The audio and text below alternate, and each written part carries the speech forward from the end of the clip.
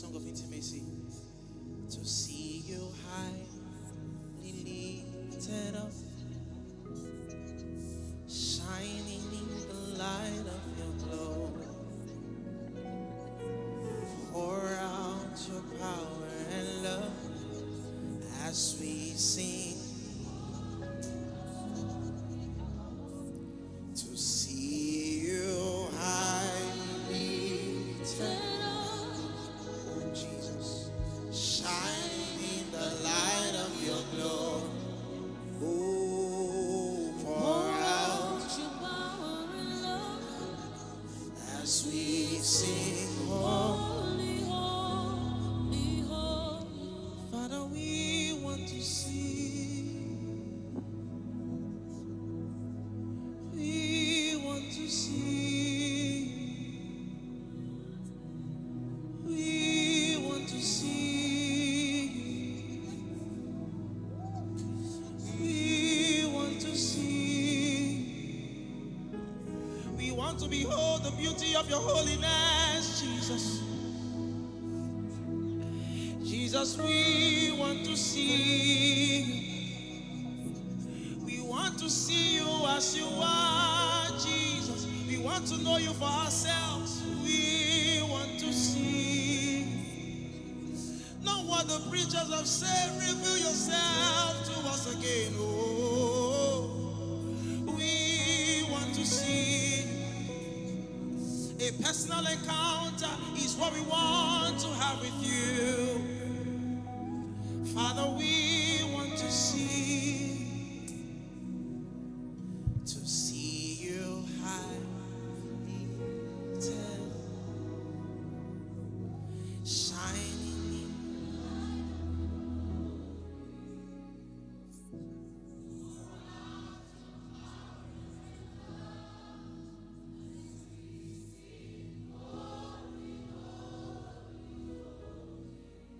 We want to see. We want to see. And holy are you, Lord.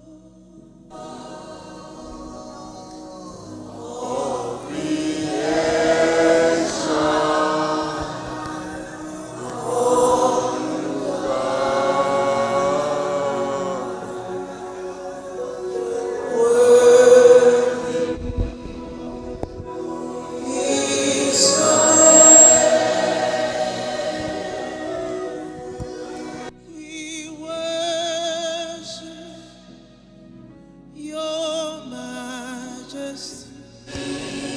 Call him awesome God. Awesome God. How great thou art.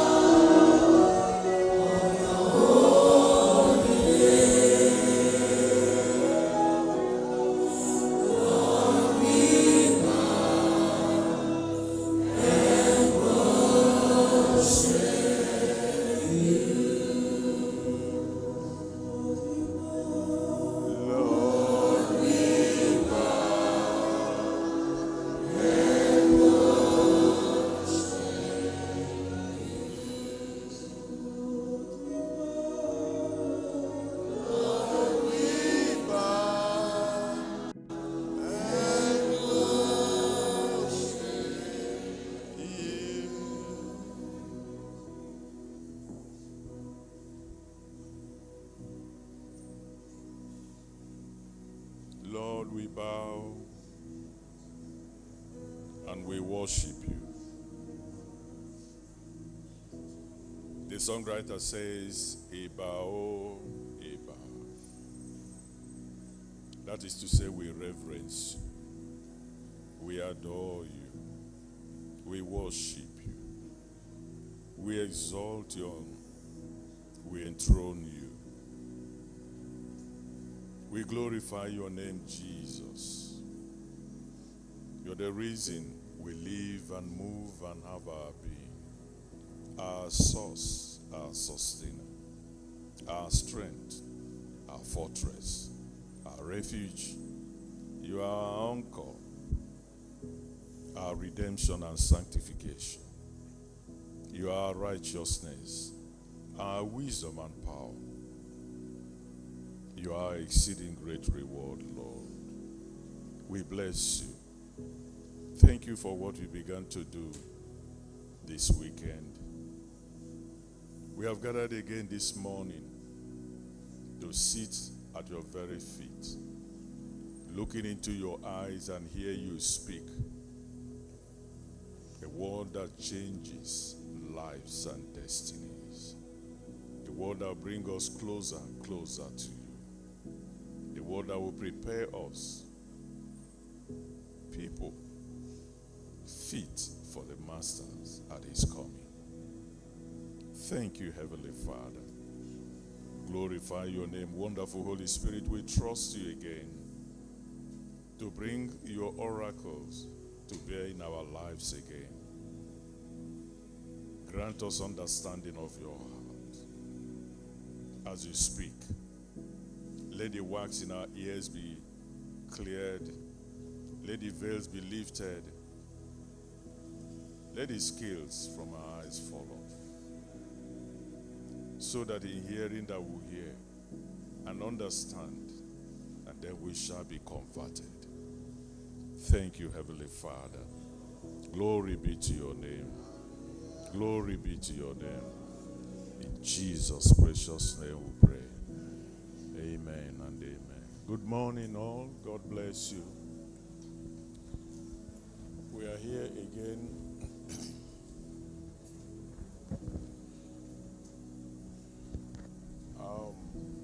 I don't think I'm going to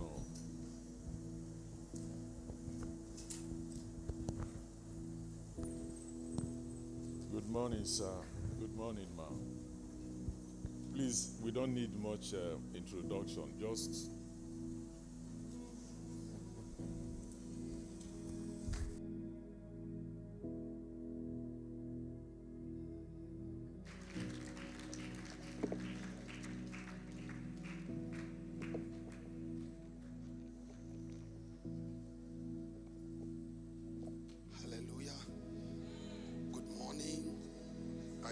alive? Come on, if you're alive, I want to hear you. Are you alive? Amen. Praise the Lord. Emmanuel.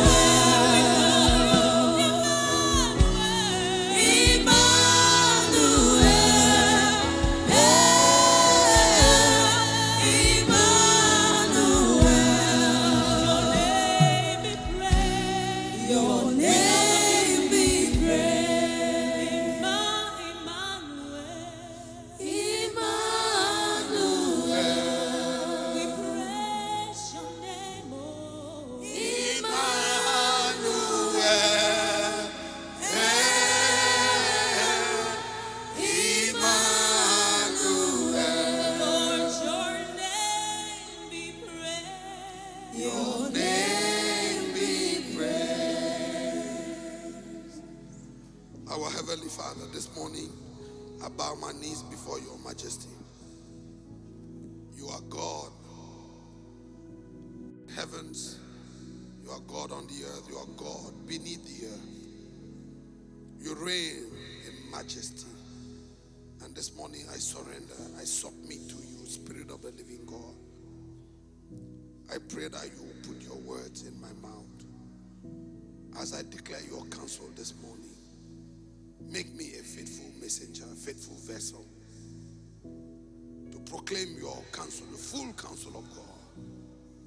And I pray that you give to this congregation and to the congregation online a listening ear, a heart that understands the mind of God. I take authority over every plan of the enemy, every foul spirit, every unclean presence in this place. We rebuke the devil. We speak the heavens open over this auditorium. Glorify your name, Lord, in the midst of us, in the name of Jesus. Amen. Amen. Come on, put your holy hands together and give God a clap of praise. Amen. Amen. Good morning to you all. We are glad to be here again this morning. We want to thank our host for the great hospitality. We are glad to be in Lagos. Thank you. And thank you for giving me a driver, military. I think my driver should be a military officer. He masters his car. Thank you. Doing a good job. Hallelujah. Hallelujah. Yeah, we want to continue from where we stopped last night. How many of you were here last night? Praise the Lord. We want to welcome those of you who are joining us, and even the online church, all of you from all over the world joining. The Lord bless you richly. So I told you, maybe tonight I'm going to preach a little bit, but this morning I just want to be the messenger. I want to just recount faithfully whatever. Hello? Amen? So yesterday I began telling you, we ended yesterday when the Lord said, the reason I brought you here was to tell you three things, remember? Number one, I brought you here so that you see that the mansions are finished. Now I want to tell you, heaven is not a concept. Heaven is not an idea. Heaven is a place, a real place. And as true as you are hearing me and seeing me, heaven is a place. Now see, if you've never been to New York, you can stay here in Lagos and claim as much as you want that New York doesn't exist. It doesn't cancel the fact that New York exists. And some of us have been there. No? Now, you may not claim that New York doesn't exist because you see that on TV. But if you didn't have a TV, you can stay here and say, what is New York? And some preachers will tell you heaven doesn't exist. Oh yeah, I've heard it time and again, 1,000,000 times and more. Some say, before God made the heavens and earth, where was he?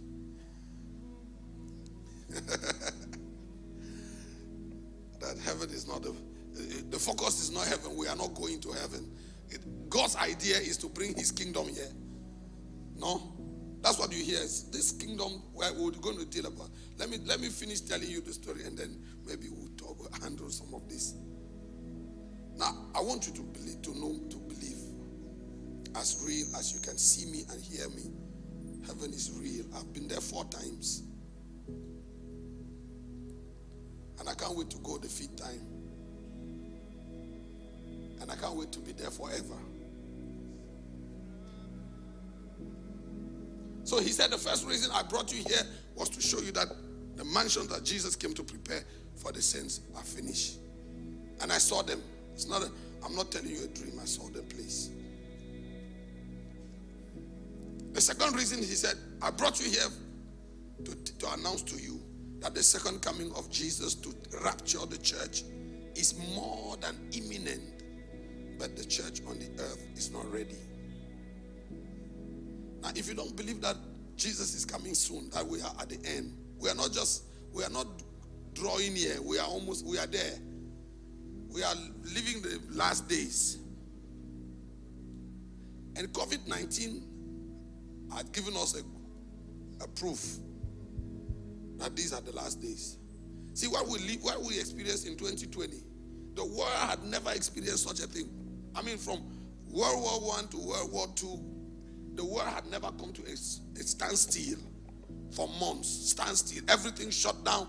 Nobody going out. No, I mean, like everything, all the airports closed. The whole world. It tells you this world is going to soon end. And you know, somebody said that man is the only animal that doesn't remember history. You know, COVID-19 came, and I thought after COVID-19, people will fear God. You know, during COVID-19, nobody, well, what were you doing with money? Nobody needed money for nothing. The only thing we wanted to just to be alive and breathe. No? Nobody needed his car. We needed food, medicine if you were sick, and just the breath of life. Wake up in the morning, go to bed in the night, stay home. And you know, at that time, suddenly all the preachers began to preach the return of the Lord, sanctification. Hey guys, we need to fear God. As soon as COVID-19 passed, they went back to selling oil and selling water.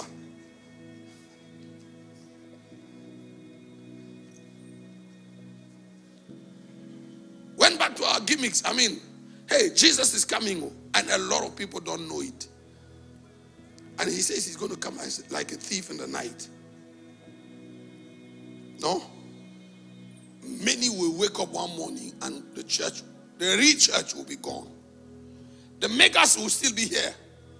They will be the one they will go to television and explain that, oh yeah, these people have disappeared. Actually, the Bible said. I hope you will not be one of them explaining to the television, to the radios, that the ones that have gone are actually the real believers. So he said, I brought you here to let you know that the second coming of Jesus is more than imminent, but the church on the earth is not ready. I said, yes. Then he said, the third thing, he said, if the trumpet of the rapture was to sound today, only a tiny minority, a very slim minority, listen to me, a very slim minority of the people who call themselves Christians will be raptured. And I said, no, Lord, why only a tiny minority? Meanwhile, when we look around our nations, we see mega churches springing out. Thousands and thousands of people going to church. As a matter of fact, when you look at the massive churches that we have, you have the impression there's some revival going on in our nations, right? Oh, especially in Nigeria. I mean, like, you're talking about the nation that has most of, if you are talking about mega, if there are 10 great pastors in the world, the first 6 are in Nigeria, right? The whole of Nigeria goes to church. It's full of church. It's packed. If you want to see massive church, come to Nigeria.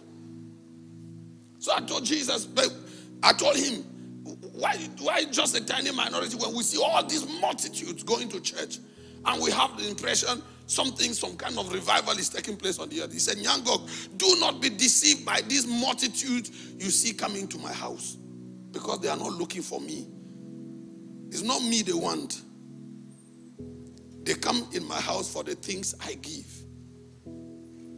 And I say, yes, but when they come for the things, you give it to them anyway. He said, yes, I give it to them because I am a generous God.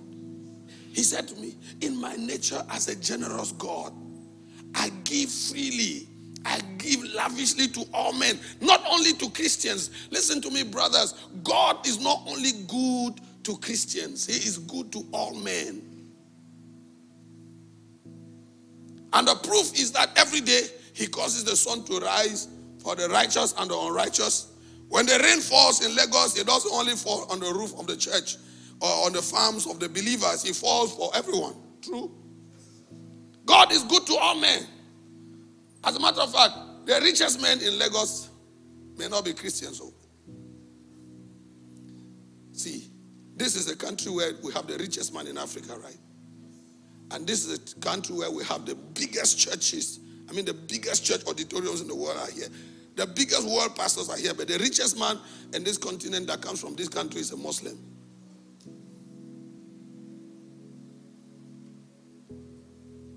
But it doesn't ring a bell, you know. He says, I give it to them because I'm a generous God. In my nature as a generous God, I give without looking at faces, without looking at religion. Then he said something, Mama, that I will never forget. He said, in my nature as a jealous God. That day, he showed me a scripture that I had never seen all my life. I mean, all my reading of the Bible, or maybe I had read it and I didn't pay attention. But that day, that scripture came to me like Exodus 34 verse 14. Can we read that? Exodus 34 and verse 14. Do not worship any other God, or for you shall worship no other God. For the Lord, whose name is jealous, is a jealous God. The Lord, whose name is jealous, is a jealous God. See, if there's one thing I will never forget of my first visit to heaven, is the jealousy of God. See, before I went to heaven, I thought my wife was jealous. Oh, when I came back, I told her, your jealousy is small. You see, when somebody is jealous, when a woman is jealous of her husband or vice versa, he doesn't want anyone to come. No? Those of you that are married, when you walk with your wife and she sees that something else has taken your attention, even if you didn't follow the thing or you just got distracted a little, it changes the atmosphere in the car. True? Oh, are there husbands here? For the next 2 hours, you have to struggle to bring back serenity, right?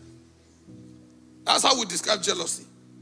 He says, the Lord you shall worship no other God, for the Lord your God, whose name is jealous, is a jealous God. One of God's names is jealous. He's not just jealous, he bears it as a name. So he said to me, in my nature as a jealous God, I do not tolerate cohabitation. I do not share. See, the moment there is a situation of sharing between God and any other thing in your life, his jealousy warrants that he should step out. He doesn't live in an environment where he has to share anything with anybody. So even in your life, if there is a competition between God and anything, you know what he does? Silently tiptoes out of the scene. And he leaves you with the impression that he's still there. But it's a long time he left you and you don't even know it.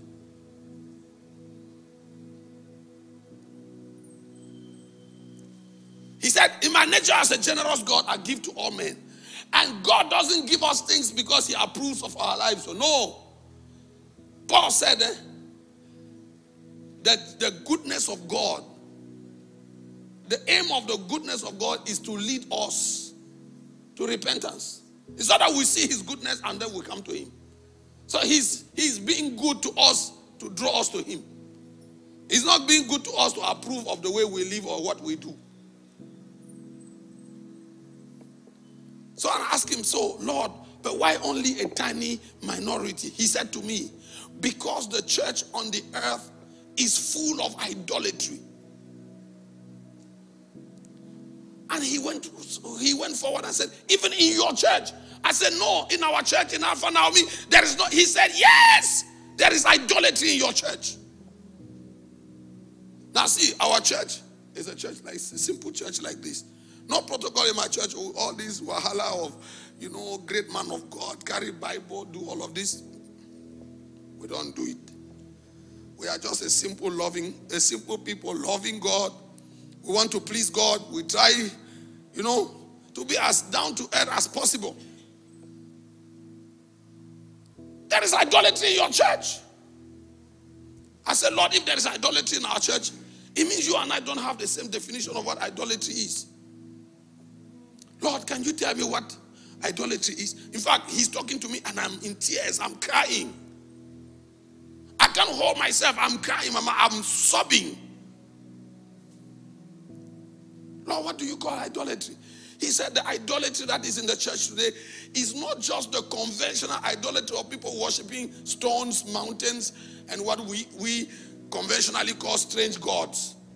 You know, like the Buddhists, the Hindus, and whatever not, those things that we call strange religions. He said the idolatry in the church today is not just that conventional idolatry of people that are not coming to church or that are worshiping some divinities that we don't know about. He said the idolatry that is in the church today is in the hearts of my people. And that idolatry is being nurtured and entertained by you, the pastors. See, God was not lenient with us, the pastors, at all. He said, I am angry at you, the pastors, and I want you to go everywhere in the world and tell pastors I am not happy with them. See, everywhere we go in the world, I make sure I have a session with pastors because I want to tell them what Jesus said. In fact, the first people he sent me to are the pastors, because the church is in this condition because of the kind of pastors we have.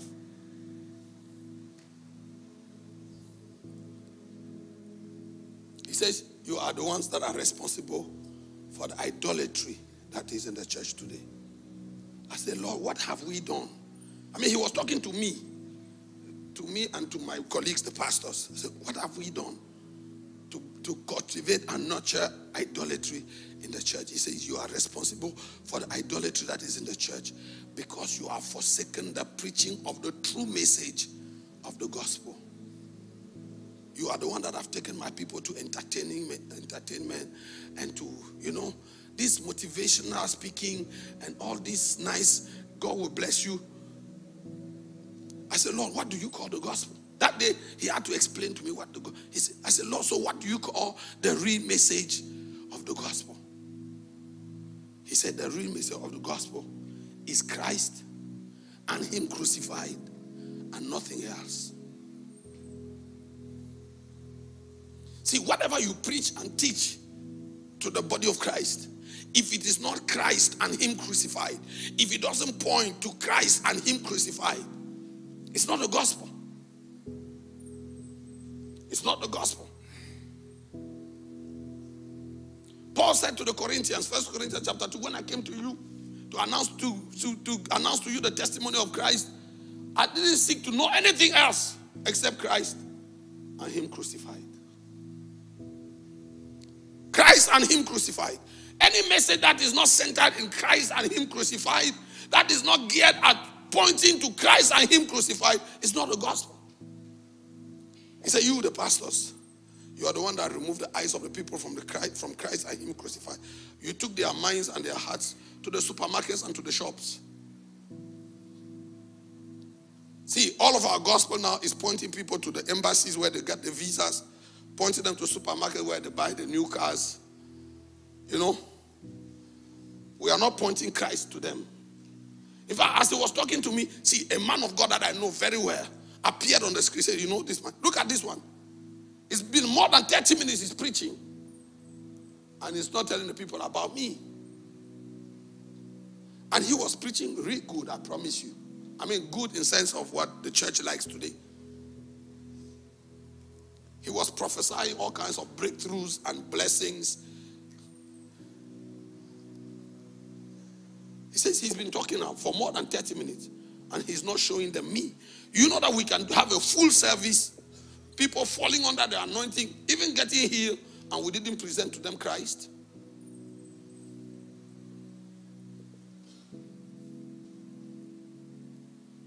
If you say amen like thunder, your prosperity will be greater. Amen. They will run to the altar and connect.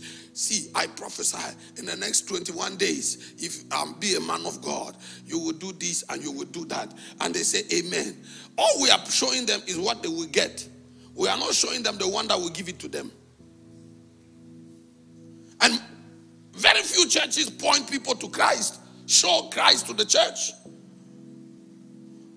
They come to us not because they don't want to know Christ. They want to get healed. They want to be delivered. They want to prosper. They want to go to America. If you can give them visa, they will give you money. Like I said yesterday, it's become a den of thieves and a den of robbers. The pastor has some anointing that can produce what you want. Then you have the money that he is looking for. So he's robbing you and you are robbing him. A thief on the pulpit and a thief on the pews. Church has become a market. I have a product that you all want, right? That's why you all came this morning. Because I have an anointing, I have a product that you want. And in exchange, you have to sow a seed. You have to pay for it.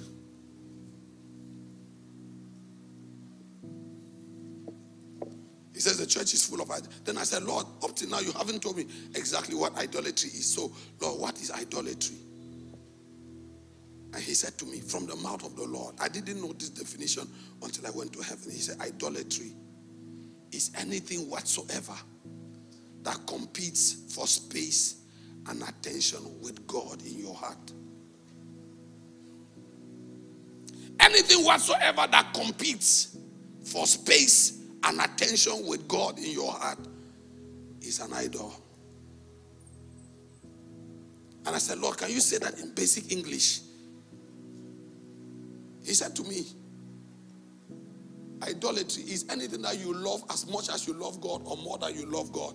If there's anything in your life at all to which you are attached, or you are attached to it, or you pledge an allegiance to it as much as you pledge to God or more than you pledge to God, that thing is an idol. When he explained that, I cried even the more because I realized from where I was. Now remember, I'm in the tunnel, lying on my face. I could see the church, and I knew we are almost all lost. Because all these people come to church because they want to marry. They are not blessed until they get a breakthrough. Now, today I'm asking the church, so what is even this breakthrough thing? What do we even call breakthrough, Pastor? What is it? Because what we, the church, call breakthrough, some pagans out there, seriously? So you mean you gather like this, you've been here since 5 a.m. to get this thing that they get without God, without effort? No?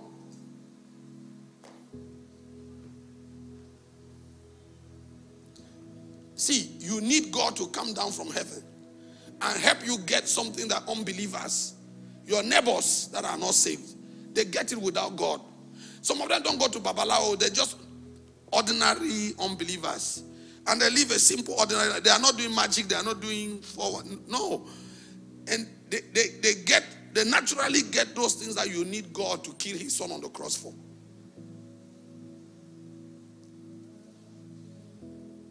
Some serious-minded people, when they think about this thing that we do, they have no business with us, and they are not wrong because of the kind of message that we have presented.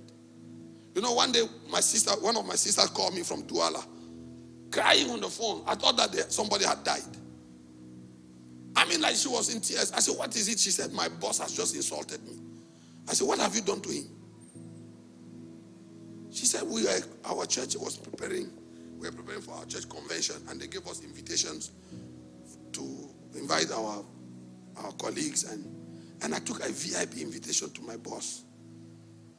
My sister is a director in a company, and she took it to the general manager, and then the man, very polite man, he took the envelope, opened the invitation, and he read through the invitation, put it back in the envelope, sealed it, and gave it back to her. I said, Madam, thank you for your kind invitation, but I don't need the services you offer. And I asked her, so what was written on the invitation? There will be healing and deliverance and breakthroughs. I said, so the man is not sick. He doesn't need a visa to go to America. And he doesn't need breakthrough. He has money, he is rich. And I said he was polite. He gave you back the invitation, he said he can help somebody else. The services you offer, I'm not interested. See, the kind of gospel we preach in our churches, some people out there are not interested. If they are not sick, they don't see the need to come to church, because church is all about you will get the miracle, you will get the... It's not like, when you talk about eternity to people, eternity puts all men at the same level.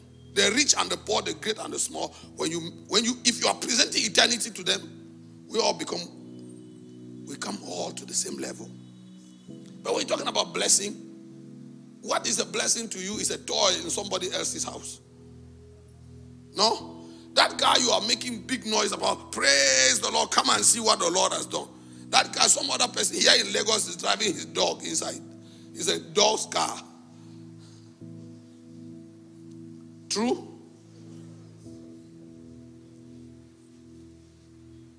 So he said to me, because of idolatry, a tiny minority because of idolatry in the church. He says, I will show you how it manifests. This evening, maybe I will do a teaching. I will bring a teaching on idolatry because I want to expand on it so you see it from the Bible perspective, not from the story perspective. You will see it. I want to show it to you in the scriptures.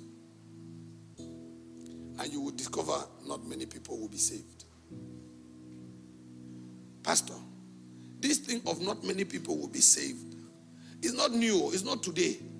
So sometimes when you announce it, people think like you're a prophet of doom. You're trying to make heaven difficult. It's not us trying to make heaven difficult. It's been difficult from day one. See, Jesus said, if you discover that your right eye is going to be a problem to you, do what? He didn't say go to the doctor, let him put anesthesia and then help you. No, he said you yourself, plug it out and throw it in the fire. It's better for you to enter heaven one eye than to have two and go to hell. Is it written like that in your Bible? From the mouth of Jesus himself. He said, if your right hand will be a stumbling block, cut it off. That's the kind of determination and violence you need to make it into heaven. You know, today we are settled in a kind of gospel that says, no, you just need to confess with your mouth and believe in your heart. That's it. The moment you have done that, every other thing you do after that doesn't matter. Oh, Mama, how I wish it was that easy. Even me, I would have loved that kind of gospel where you just say yes to Jesus, and then you go back to nightclub, and then you dance and sleep and drink alcohol and do all that everybody's doing. You know, marry 14 wives.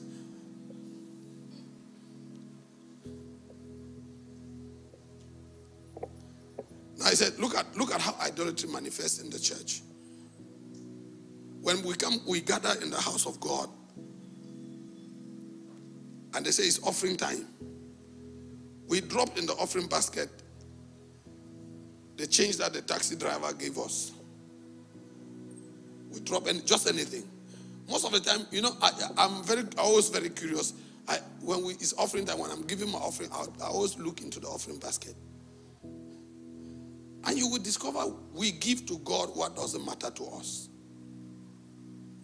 You know, when we sing and when we worship, we all tell Jesus how, you know, he is the Oga of Ogas in our lives, right? He is everything to us. We cannot breathe without him. But you see, when it's time to give offering to God, that's the time you have to prove that worship that you just said. But you know, your hand knows the five naira. Is it a 5 naira bill? You know 5 naira. You know 2. When you put your hand in the pocket, your fingers know the difference between the notes. And by some reflex, you know, naturally, we only go to the small notes. That's what we put in the basket. But you know, in the same service, if one of those prophets begin to call your names and tell you your card number and your telephone number, then the real money will come out. True? When it is offering to love God, we give chicken change. But when it is offering for our breakthrough, then we sign the big check. Are you seeing the picture? When it is about God, we give chicken change. But when it's about us, like I just saw you at the embassy and you are being given a visa to go to Canada. Suddenly, I don't even have to ask you for money. You just go to your pocket and remove 1,000 or 1 million naira and bam, come and seal the prophecy. But when he said, well, if we just tell people, let's give to God, let's worship the Lord with our offering. If you don't have to, if you know, make no sermon after that, just say, let's come and see. You know, when I came back from heaven, first I decided we are no more taking offering in our church. It is my wife and the leaders that said, no, Daddy, you can't do that to us. I said, no. You know why? When I went to heaven, he told me that, please tell my people not to insult me with what they put on the altar. So I came and said, please, I will not give you an opportunity to insult God in this house. He doesn't need your money. I don't need your money either. So keep your money for yourselves. You know, when they pleaded and we started taking offering, when we do offering, I'll take the offering and pour it on, put it in the altar. I say, hey, look at what you have given to God. And this is not for me. I'm not trying to take more money from you. I'm just doing this so I can point you, I can show you your heart. So that you stop lying to yourself and lying to God. In fact, you're not lying to God because he knows you're not saying the truth. So when it's our offering time, we will drop just anything to God. He doesn't see, no, he's not here to see. But what you don't know is that every time we put the offering basket here, Jesus stands there and he's watching. Can I tell you something about offering? He said to me, 80 to 90% of what we drop in our offering baskets doesn't get to him.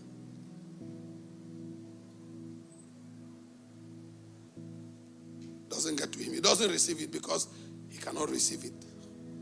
It's not worthy.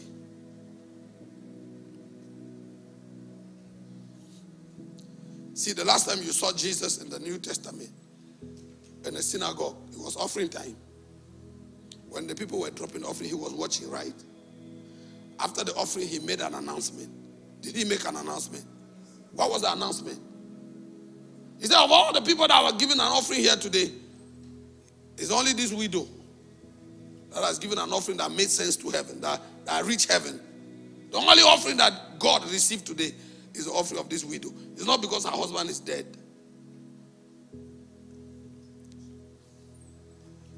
It's not because what she gave were too might. No. Some rich people came and threw some big notes of nairas. But you see, it's not what you give to God, it's what you keep. Paul said, if your offering doesn't correspond to your level of prosperity, it's not acceptable to God. That you can find it in 1 Corinthians 16.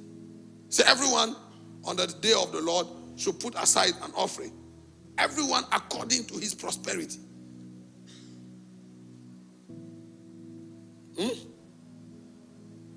So imagine on the day of the president of Nigeria is celebrating his birthday. And then we all decide to give him a gift. If the Minister of Finance of Nigeria, I don't know who he is, buys a necktie or a bow tie of 10,000 naira as a gift to the president, what do you think the president would do? Now, if me, an anonymous pastor that lives in Nigeria, sends a tie of 10,000 naira to the president, he will receive it as a gift.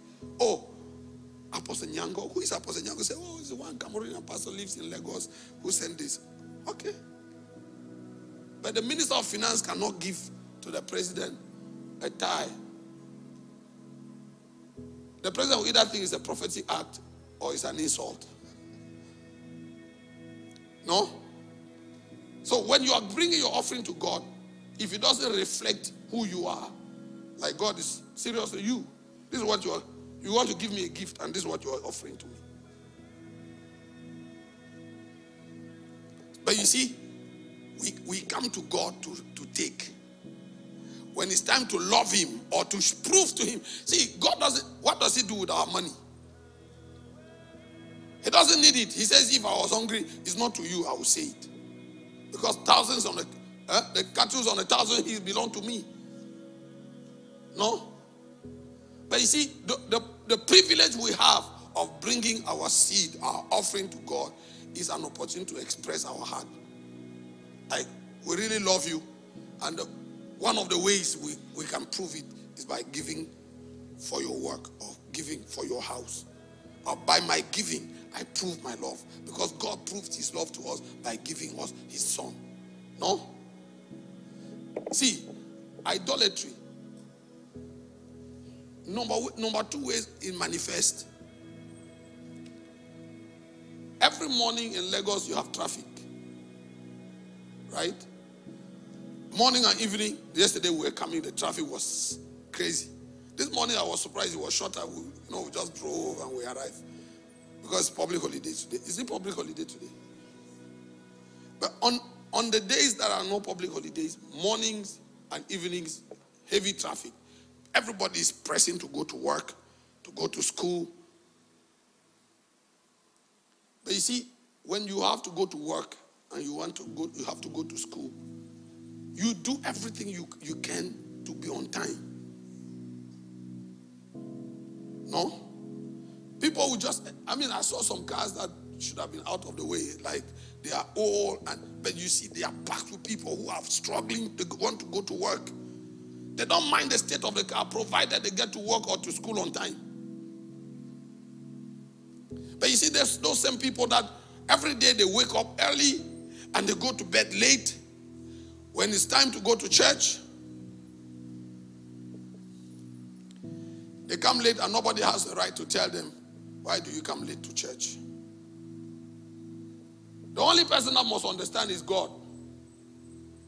When we are traveling, those of us traveling by plane, they say you have to be at the airport 3 hours before your departure time.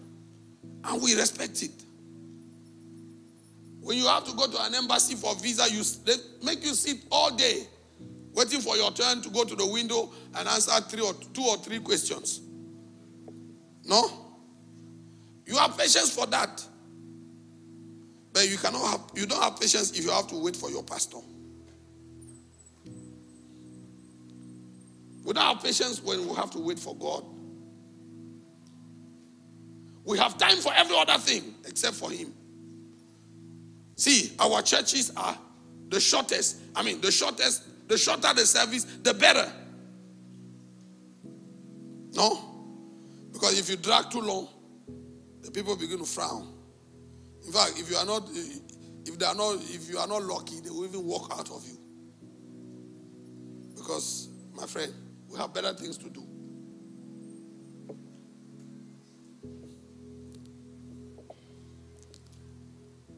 So, the year before I was taken to heaven, one of our friends had an encounter. That was December 2014.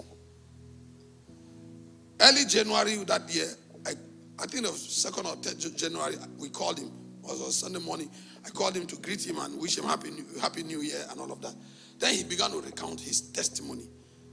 He's been in a retreat. The year 2014, he was locked up for 9 months. Is it 6 months or 9 months? 9 months. On a retreat, locked up in a house praying, didn't go out. See, if you want to walk with the living God, number one principle you must observe is to learn to give God time. You must do what?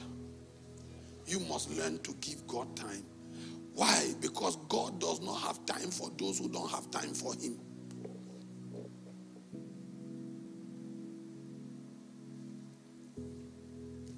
See, when you are in a hurry, you can't do.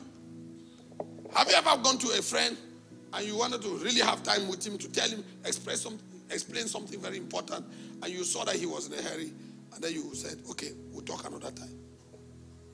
No? God too, when you come into his presence and he looks at your face and he sees that you only have 30 minutes. If he wants to talk with you for 1 hour or 2, he will postpone it to another time. You are not ready. You don't have time now. So one of the principles you must observe, a very important principle, if you want to go places with God, you want to travel with God, you must learn to give God time. See, this friend of ours was in a retreat, and now towards the end of his retreat, one evening he was praying, and then he was taken in a vision. In his vision, he saw the end of the world. And he said, God had, all the inhabitants of the earth was on this side, And the kingdom of heaven was on the other side and separated with a deep and long gulf. There was a big gulf that was separating the two. And on this gulf, a little tiny bridge. And now the Lord, and under the bridge was a lake of fire. And the Lord will make a roll call. They'll call you. When you hear your name, you come on the bridge. You stand on the bridge, and then the Lord will begin to recount the story of your life. And as he's recounting it, something is moving you towards the kingdom. And if Jesus finished telling the story before you cross over, the bridge will open and then you will fall in the lake of fire. And then he says in that vision, the first 1,000 people that were called before him, only 2 succeeded to pass. The rest of them fell in the fire. And he was 1,001. When his turn came, he was confident as a man of God. He came and stood on the bridge, and the Lord said, your name is so and so. He will answer yes. And you are a man of God. You have done this. You have done crusades. You planted churches, traveled across the world. And he was moving, and he was moving, and he was moving. And he says he was 2 steps away from entering when the Lord said, unfortunately. Suddenly the music changed. Unfortunately, all these things you were doing them for you and not for me. And he says the bridge opened and he fell in the fire. That's when he came out of the vision. And when he came out, the Lord began to tell him, I appeared to you in this vision to tell you that your life has been weighed. I've checked your life and your ministry, and I found you 0/20. And the Lord said, I appeared to you in this vision to give you a second opportunity to go back, not only to amend your own life, amend your ministry, amend your teaching. So he's telling us this story, and he's crying. And he says, my brother Pierre, we need to prepare the church for the coming of the Lord. The Lord Jesus is coming. And I tell you, less than 2% of believers on the earth will be saved. Now, we are listening to him. We all are seized by the fear. I mean, the fear of the Lord has gripped us. And we are listening. My phone is on loudspeaker. And we are just the 2 of us in my room. The children had already gone to church. He finished talking, and then we prayed. When we left, when we finished, we went to church. My wife and I sitting in the car, nobody talking to each other. We're just pondering over what this brother just said. We went to church, finished. On our way back, I asked her, so what do you think about what this brother said in the morning? She said, my husband, since then, fear has gripped my heart. Then I told her, I was the one that made the first comment. I said, you know what? I believe that he really had a genuine encounter. But I don't agree with the percentage that he gave. He said less than 2%. If he had even said 20%, I would agree. Or 10%. I think less 2% is exaggeration. He said the percentage is too small. So we kept it within ourselves. You know, when I went to heaven, brother, and Jesus told me, he didn't give me percentage. He told me a tiny minority. That's what made me cry, because I remember what this brother said. And I began to ask him, so why only a tiny minority? See, Jesus didn't give me a percentage. But from what he was saying to me, I knew 2% was even too much. And today I can show it to you with the Bible. The Bible you hold, I will prove to you that 2% is plenty. He was generous. The figure is not even up to 1%, Pastor. You want me to prove? See, Moses brought out about 3 million people from Egypt.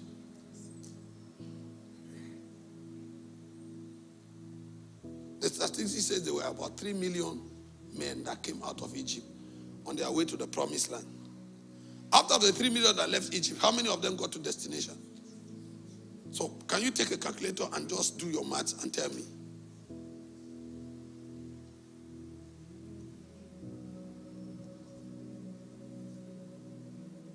2 out of 3 million.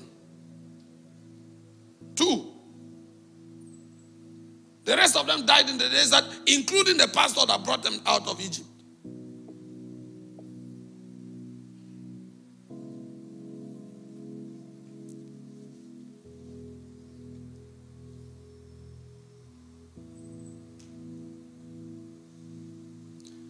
Number 2 proof.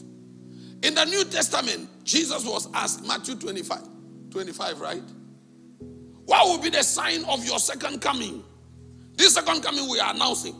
They asked him, so what will be the sign of your second coming? He says, there shall be no other sign than the sign. My second coming will be like in the days of Noah. In the days of Noah, people were dancing and eating and marrying and giving to marriage until Noah and his family entered the ark. Now the question is, how many people were saved in the days of Noah? How many? 8 people.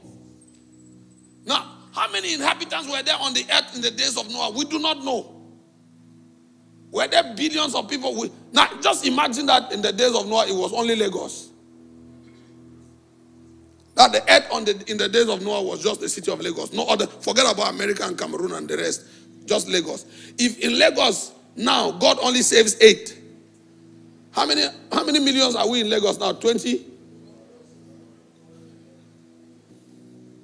So imagine out of the 20 million that we are in Lagos, 8 people are saved. This good God saved 8 and drowned the rest.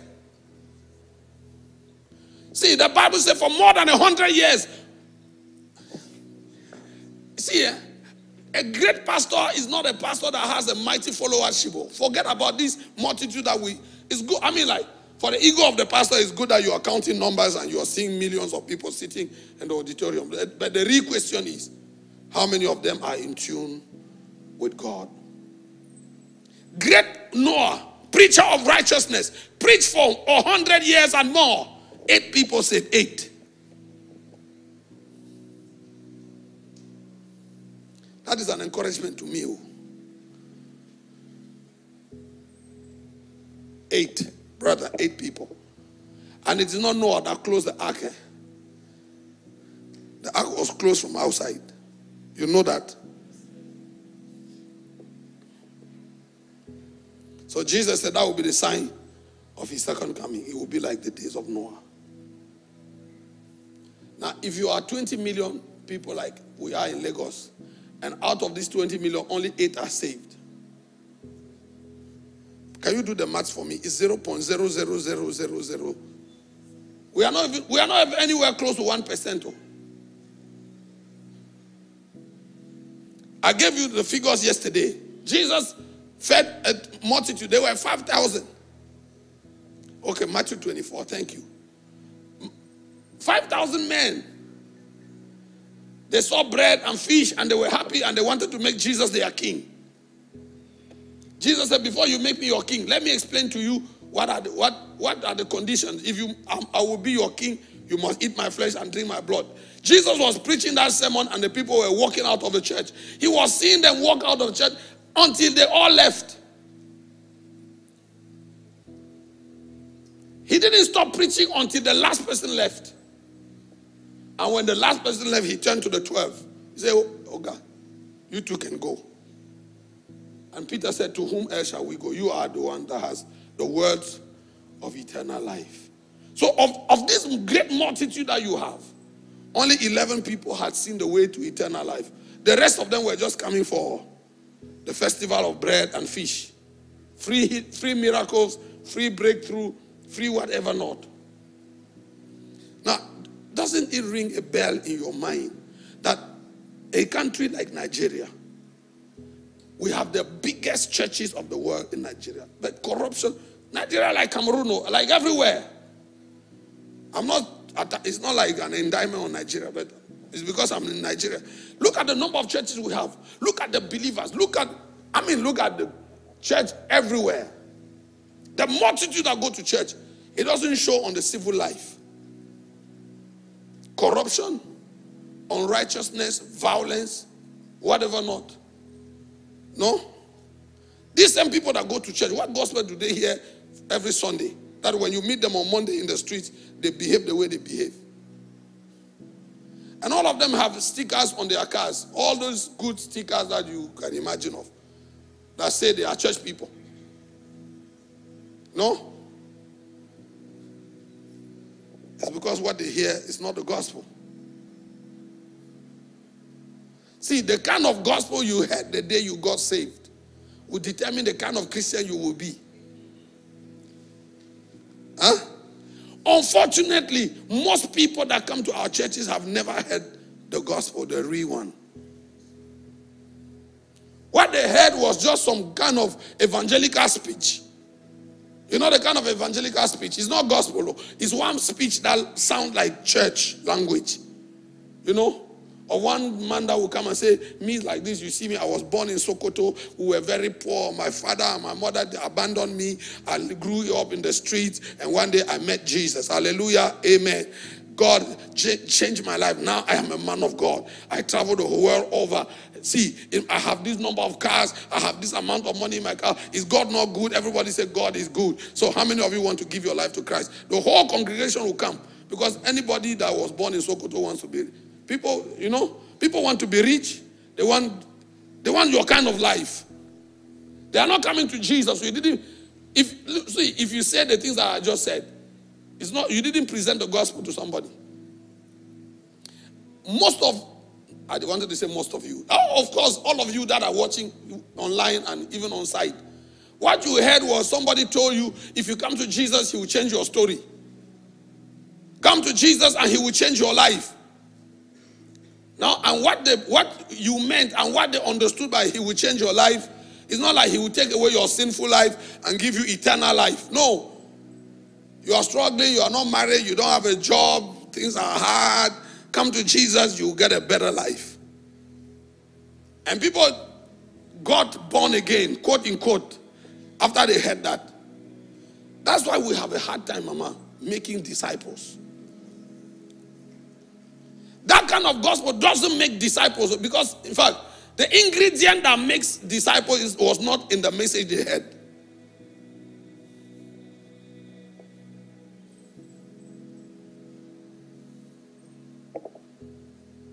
Are you with me? See, Mama, the percentage will be 0.000.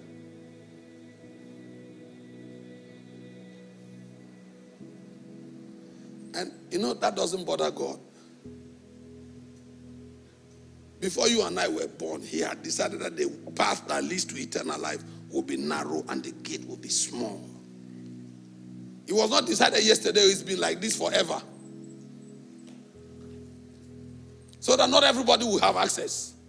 One day, Luke chapter 13, they asked Jesus, I think from verse 22 or 29 thereabout. They asked Jesus, 23, Luke 13, 23. Are there only few that will be saved? Yes.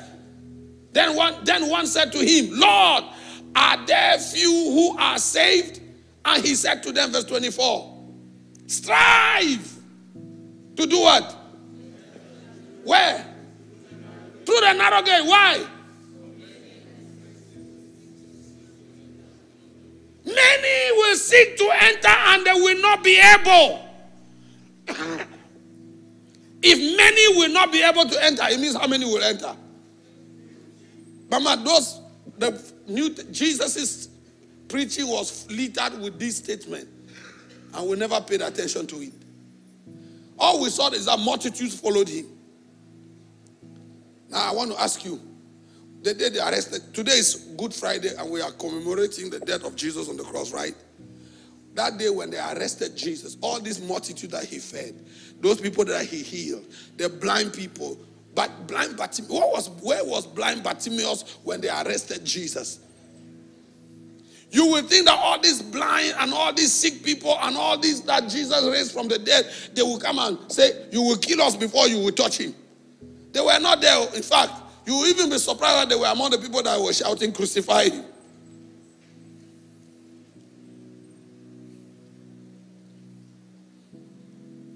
When the early church started, it started with 120 people in the upper room.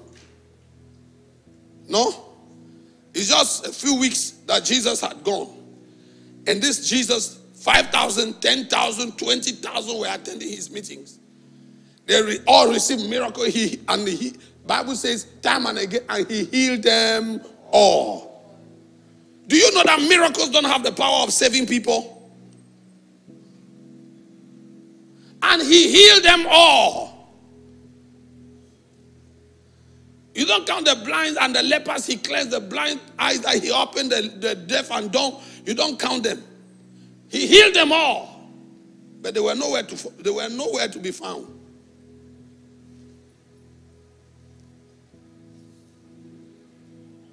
Hallelujah. Hallelujah. See, when Jesus was talking to, that day I cried all my tears. You know why?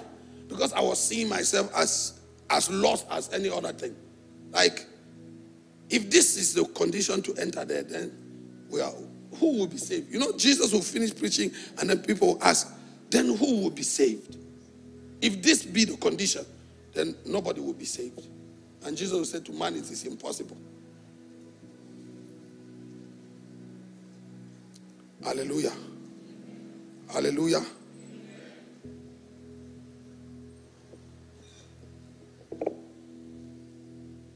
I say unto you, many will seek to enter, and they shall not be able. It means only a few.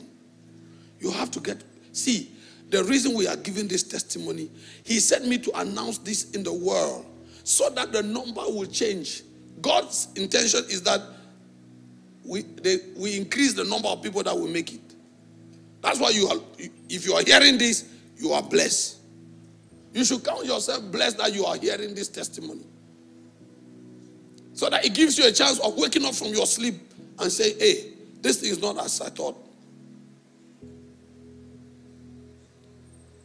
Hallelujah. He told me he is angry with the pastors. He says, one of the things that makes him angry with us is that when we preach, we talk more about us than we talk about him.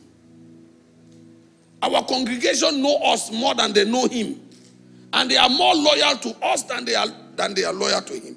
See, we were supposed to be signboards. So when we stand here, we are pointing to him. In our preaching, in our speech, in everything we do, we're supposed to be showing him to the church. But no, today, they know the man of God more than they know the God of the man.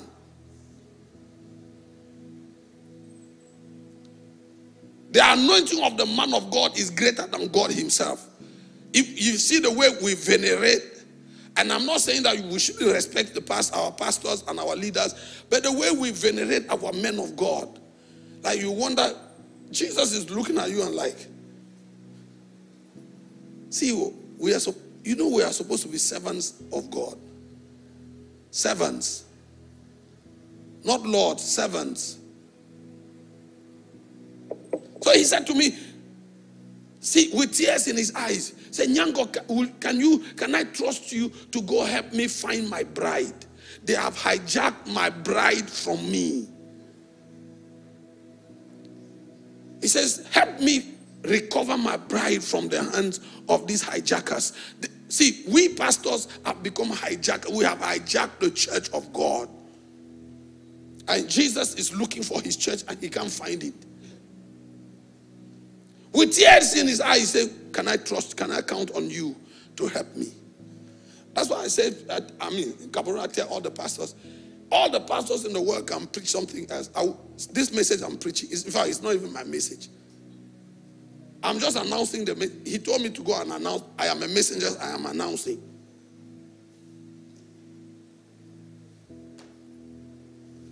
Your congregation know you more than they know God. They are more loyal to you than they are loyal to him. In fact, you have never given them the opportunity to see him. And he's talking to me with tears rolling on his cheek. Ngnangock, can you help me? And I'm crying. All my tears. So I'm here. I'm here in Lagos this week to announce to the church. Jesus is looking for his church. He's looking for his bride. Looking for his bride. You see, on the earth, when you commit a crime, they take you to court. No? The magistrate will look into your file. They say, oh, this one you committed a minor crime. You just stole. Huh? Not only the minor crime, maybe you are just a novice. You have never been in prison before, you've never had a case before. You know, the magistrate can look at your circumstances and decide, okay, maybe because of this and that, he can decide to give you a minor punishment, right? And even if they sentence you to prison, the punishment will be proportionate to the crime you have committed. If you stole 1,000, maybe 6 months, 3 months or 6 months. They will not, and when they take you to jail, they will not put you in a cell with the criminals that have killed people. Different, I don't know how about in Nigeria, but everywhere in the world, prisons have different quarters, no? How do you say? No. I'm looking for the right word. Those who are not yet these young adults. Juvenile, thank you. The juvenile have their quarter, you know. If you did something and you are not yet an adult, they put you in your quarter. The women have their quarter, and then the novice in robbery and all of that, and then the armed robbers and all the great criminals, different quarters in the same prison. You know, in hell, there are no quarters. And the sentence is the same for everyone. Small offense, big offense, same price. For the wages of sin is death.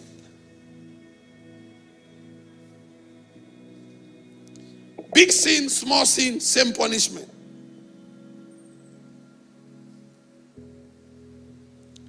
And hell only has a gate in, there's no gate out. Now I know today some pastors have said we shouldn't preach hell because it's not good news. The good news must make people happy. But listen to me. If you are not sick of HIV/AIDS or cancer, if today on radio they announce, if they announce on TV today that they have found a medicine for cancer, it will not be good news to you because it will be news, but not good news. True? Because you are not concerned. Cancer, what does it concern you? But someone who is sick of cancer, or if you have a relative or a parent that is sick of cancer and they announce that they have found a medicine that can cure cancer, that will be good news. In fact, in some homes, people will throw a big party that finally we have found that medicine. You see, the news about the death of Jesus on the cross is good news because we were all sentenced to death. We were on our way to perdition. And then someone came with a news, say, you don't have to go to hell anymore. Somebody else that loved you enough had died for you and paid the price. That's what makes the gospel good news. Because we were all lost. So if there was no condemnation, the death of Jesus on the cross had no value. Why must he die on the cross if there was no... Hallelujah. Now see, in the book of Revelation, Jesus gave us the permission in the last chapter of Revelation, so that when you read your Bible and you are now concluding, Revelation 22, he gave permission, express permission. He says, I think from verse 10,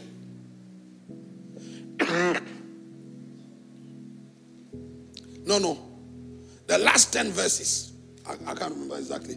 Look for me.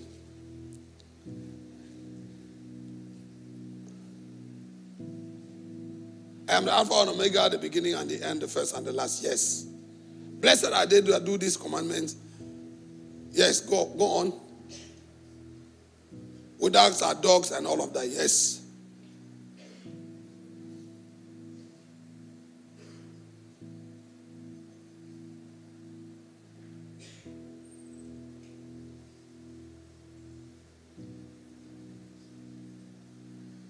He said, let him that is righteous continue to be righteous. Which verse is that? Verse 11? 22:11. Thank you. He that is just, let him be. Now he that is unjust, let him be unjust still. And he which is filthy, let him be filthy still. And he that is righteous, let him be righteous still. And he that is holy, let him be holy still. See, and this, the last page of your Bible, he put this scripture there so that when you are finished reading now, he gives you the choice. He says, if you want to be filthy, don't just do small sins. Sin well. Huh? If you want to be unjust, do it well. See, being a Christian is the only thing you cannot do halfway. It's either you are fully Christian or you are not at all. So if you want to be saved or you want to be righteous all the way. If you want to be holy all the way. Because, see, you will be shocked. Matthew 25, the parables of the virgins. You know the parable of the virgins? They were all virgins, mama.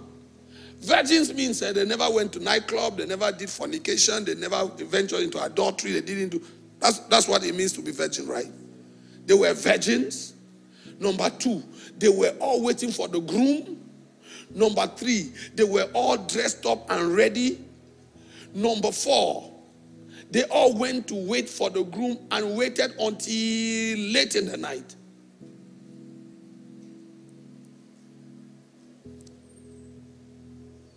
And the Bible says at midnight, there was a loud cry outside, behold the groom, go and meet with him. That's when the difference was made between the wise and the foolish virgins. Last minute, there were virgins, they were in church. And now imagine virgins thrown outside in the outer darkness where there will be weeping and gnashing of teeth. Can you imagine a virgin in hell? Somebody say, what a waste, right? Yeah, so it's either you want to be saved and you are properly saved and you are ready for eternity, or you are not. Or it doesn't pay to be in between. You were a church girl, you were singing the choir and doing all this and doing other things too. See, when I finished talking with Jesus, he was talking to me and I was crying. And he said to me, I want to show you something. See, one of the experiences I had, still in that tunnel where I was lying, he's talking to me. His words were coming to me in sound and images.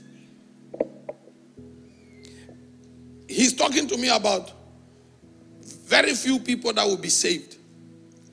And then this man of God, another man of God, not the first one I saw, another one appeared. He said, do you know this man? I said, yes, I know him. I said, he's the man of God. He said, look at him keenly. Papa, I'm looking at him, and suddenly this man becomes transparent in my eyes. And the Lord said, look at his heart. His heart was full with all kinds of covetousness and greed. All kinds of ambition and, pursuit. And Jesus was standing behind him. And the Lord said, you see this man? It's a long time since him and I are separated. And he doesn't even know it. He's still doing ministry. He's preaching, traveling around the world, planting churches. He's making waves. But he's separated with me. And I'm standing behind him and I've been knocking at the door, trying to come in, and he's not even hearing me. And the Lord says, if the rapture took place today, this man will not be raptured. And he said, there are multitudes like him in the church. While he was talking to me, he said, come, let me show you something.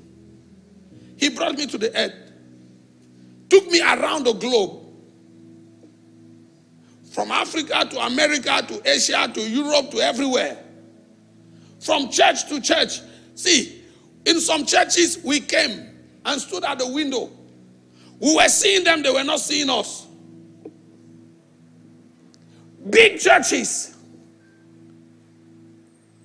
And I remember this particular church, somewhere in Africa, and I will not tell you in which nation. And that nation is not far from here. Standing at the window, we're looking through the church. Great man of God performing mighty miracles. I'm standing there and I'm crying. Like, not that tears are rolling down I'm crying. I'm asking Jesus, how is this possible? That miracles are taking place in a church like this and you are not present. He said to me, Ngnangock, it is written in your Bible that in the last days, many will say to me, we prophesied in your name. We cast out devils in your name. We work miracles in your name. But I will tell them, depart from me, ye workers of iniquity. For I have never known you. Never. So the question is, in which Jesus were they performing? In which Jesus' name were they performing the miracles? We are standing on the window. This particular church I'm talking about. Massive crowd. I mean, like from the pulpit, you can hardly see the end of the crowd. And while the man of God was ministering, some people walked in with someone that had an accident and amputated of his 2 legs. They brought him and dropped him on the altar. And under the eye of the camera, the man of God knelt down and held the 2 legs that were amputated, commanded the legs of this man to grow. And the legs grew in the eye. I'm standing at the window with Jesus. We are looking. And this guy stood up and started running on the altar. People were falling and fainting under anointing. And I'm crying even the more. And I said, Jesus, you need to explain to me what this means. He said, I brought you so you will see churches that are without Christ. They drove thousands and thousands of people go there. But Jesus is not there. And they don't even know it. You know the church of Laodicea? The 7th church in the book of Revelation. Jesus was outside though. And the people inside did not even know he was outside. They were having church. They were having their whatever not. The Lord wasn't present. They didn't know. He was outside knocking at the door trying to come in. They were not hearing him. They said, we are rich, we have enriched ourselves, and we have need for nothing. And Jesus will answer them from outside and say, you, poor, miserable, wretched, and blind. You know, that is a prosperity church. We are blessed, we are prospered, we don't need nothing. Not even God. They put him outside and they don't even know. So I'm crying and I'm asking Jesus, can you explain to me?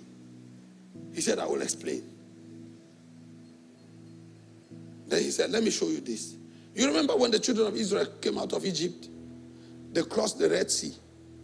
When they got on the other side, idolatry entered the camp of Israel. They began to murmur and grumble every day because they remembered the cucumbers and the onions of Egypt. And they wanted to swim and go back to Egypt for the cucumbers. Do you know one day, I traveled to Egypt with my wife. We went to Egypt, and from Egypt we went to Israel. We went to Egypt just to go and taste the cucumbers and the onions. I wanted to see what was in the cucumbers and the onions of Egypt that would make some people want to swim. Papa, can you imagine seeing the miracle of the Red Sea open? You crossed the Red Sea and God drowned Pharaoh and his army. Just seeing that miracle, is it not enough to make someone? No. The next day, they have forgotten the miracle. They have forgotten that God opened the Red Sea. They wanted to swim to go back to Egypt because they wanted to eat the cucumbers and the onion. So we got to Egypt. We got to Egypt in the night and the morning. I told the hotel attendant, please, we want to eat real onions and cucumbers. And he went and got for us onions and cucumbers. And I told my wife, please, let's taste this. And so maybe there was something in this. And there's nothing in those onions. I mean, like it's onion like onion anywhere. But these people were ready to swim back to Egypt for onions and cucumbers. Every day they will curse God and curse Moses. They trouble Moses so much that God swore in his anger. Are you with me? That this man will not enter his rest. What I didn't know until I went to heaven, the day God swore in his anger that this man will not enter his rest, God withdrew from the camp of Israel. For 40 years, God withdrew from the midst of them. He did not remove the pillar of fire and did not remove the pillar of cloud. The pillar of fire was still with them during the day. The pillar of cloud during the day and the pillar of fire in the night, but God wasn't there. I didn't know that until I went to heaven. He said to me, the day I swore in my anger that they will not enter, I pull out from the midst of them. But I didn't remove the emblems of my presence. See, Pastor, we can have the emblems of God's presence in the church and not have God. Please give me Numbers chapter 14.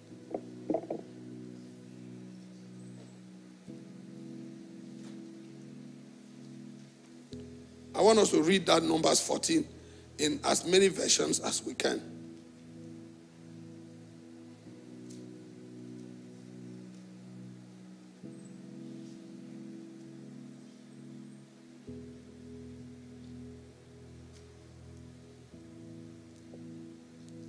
Verse 29, I think 29 or thereabout.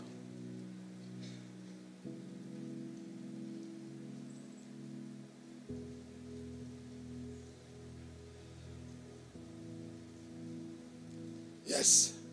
Your carcasses shall fall in this wilderness, and all that were numbered of you according to your whole number from 20 years old and upward, which have murmured against me. Yes, go on. Doubtless ye shall not come into the land concerning which I swear to make you dwell therein, save Caleb and the son of Jephunneh and Joshua the son of Nun. Yes, go ahead. But your little ones, which ye said shall be a prey, them will I bring in, and they shall know the land which ye have despised. But as for you, your carcasses, they shall fall in the wilderness. And your children shall wander in the wilderness 40 years and bear your whoredoms until your carcasses be wasted in the wilderness. Verse 34. Which ye search. Now after the number of the days in which ye search the land, even 40 days, each day for a year, shall ye bear your iniquities, even for 40 years, and ye shall know my breach of promise. That verse 34. Somebody else has a different version. Now here they say, ye shall know my breach. And ye shall know what is like to have me against you. Some other version. Then you will discover what it is like to have me for an enemy. Yes. And ye shall know my displeasure. Yes. And you will know what it means to have me against you. Now, some other version, the version I'm looking for says, you will know what it means to be deprived of my presence.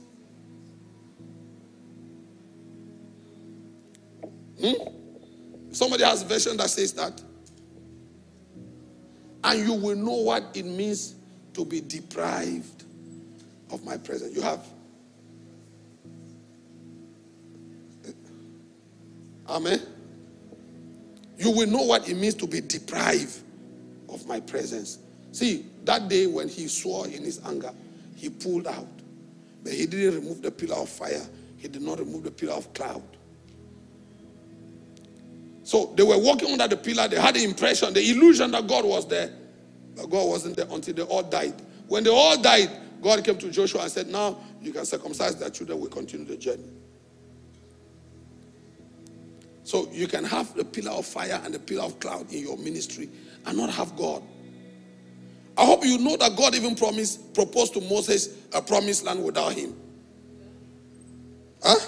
Yeah, he says, I will send my angel. He will do for you whatever you want. You want prosperity, you want breakthrough. I will send an angel. He will give you breakthrough. He will give you the prosperity you want. He will cast out all the enemies and give you the promised land. But I'm not coming with you. I'm not coming. See, the second thing he showed me, he said, in First Kings chapter 18, Elijah is on the mountain. God brings the fire, but God was not in the fire. God brought the wind. God was not in the wind. And God brought the earthquake, and God was not in the earthquake. After these three signs passed, then God came in a still small voice and spoke to Elijah.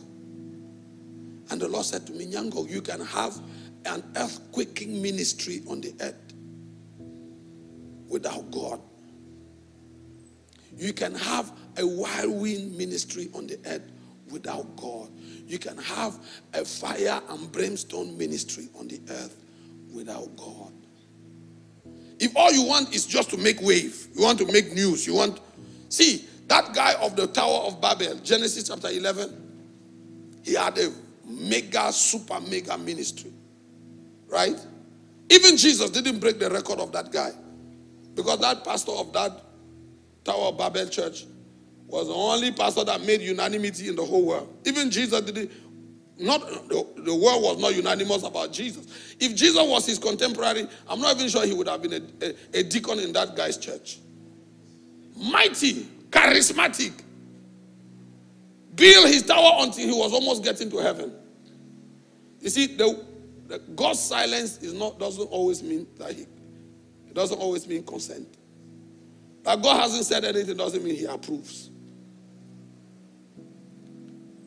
Amen. See, when he finished showing me that, he said, let's go back. He's taking me back. After we had taught the earth, he's taking me back to heaven. Then he shows me this mighty men of God. I mean, fathers among fathers of this faith that we profess. He said, you see this one? He's not my servant. You see that one? Doesn't walk with me. You see that one? I didn't send him.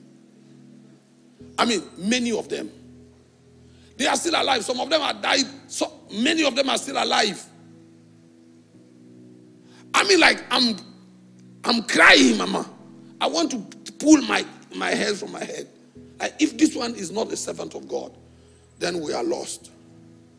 See, don't ask me for their names. I will not tell you. The only person to whom we gave me permission to call the names is my wife.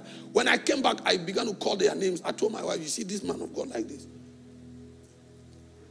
In fact, I barely could call 3 names, and she was crying. She said, please don't call their names. I said, I'm telling you so that you are one of the witnesses.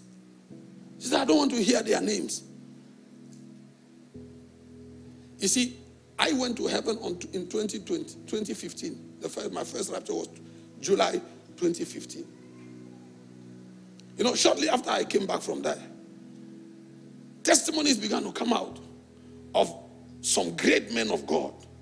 I mean, great among the great, that have had encounters with God, and Jesus told them, your place is not here. You know, the first day my wife heard, she said, you heard? I said, I told you. And there are many more. In fact, don't call their names. Their disciples will stone you. The idea is not even to call their names so that we bring reproach or disgrace. No, that's not the idea. But see, if these mighty ones will get to the gates of heaven and Jesus will tell them, your place is not here, then we need to fear. This thing we're talking about is not a joke, it's real. Hallelujah. Hallelujah. So, as I conclude this morning for this first session, I want you to think about your life. Are you ready? Are you ready? See, you can be a pastor all your life and go to hell. And there will be, in fact, let me even be more. Let me say this and say it well. There will be very few pastors in heaven. See, another, I think it's a Tanzanian or Kenyan pastor, was raptured and went to heaven. His testimony is on the social media. You can check it. And he says he was at the gate with Jesus. And people were coming in. And he was shaking. Jesus was shaking hands with people and welcoming them. Shaking hands with them and welcoming them. Welcome in. Welcome in. Welcome in. And after a while, Jesus saw a man that was walking alone and coming. And the Lord Jesus ran to this man and gave him a big embrace. Embraced him so warmly, congratulating him and escorted him inside. When he came back to the gate, this pastor asked Jesus, who is this man that you had to run to him and embrace him and welcome him this warmly? And Jesus said to him, of all the people that have been entering here, this is the first pastor that have come. And Jesus said to him, not many of them come here. So when I see one of them, I really have to give him a special salute.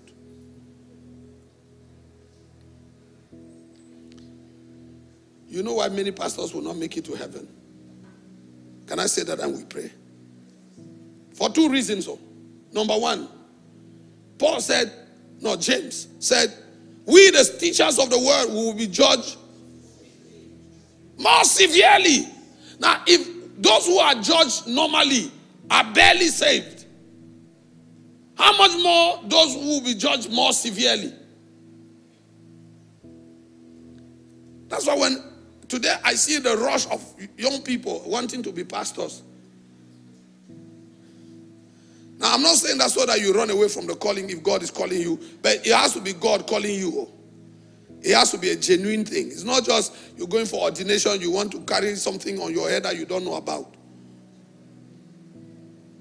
Number two, Jesus said, if you do not get converted and become like little children, you will not enter the kingdom of heaven. And you know, pastors, if you are looking for complicated people on the earth,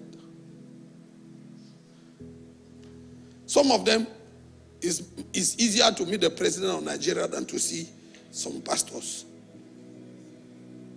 True? Oh, if the woman with the issue of blood lived in our days and he has her deliverance, her healing had to depend on some pastors, where will she pass to touch the hem of his garment? Because the bodyguards and the protocol would throw her 1,000,000 miles away. Hallelujah. So see, when we finished, we went back to heaven. Jesus asked me. No, Jesus is not telling me about idolatry. All these things are, when he finished telling me about the idols of money, the idols of all these idols that we harbor in our hearts, those things that we desire, that we want to acquire by all means. When he finished telling me about idolatry, I asked him, so he said, Ngnangock, I'm sending you back to the world. I said, I'm not going. I told him, see, I'm not going. I've entered here. I'm not leaving this place. He said, I didn't ask you if you want to go. I said, I am sending you back. I said, if you are sending me back for my wife and my children, they will be fine. I will be praying for them from here. He said, it's not for them. I'm sending you back because your assignment has not begun. I brought you here because I want you to go as an eyewitness. I want you to go and tell the world about this that I have shown you.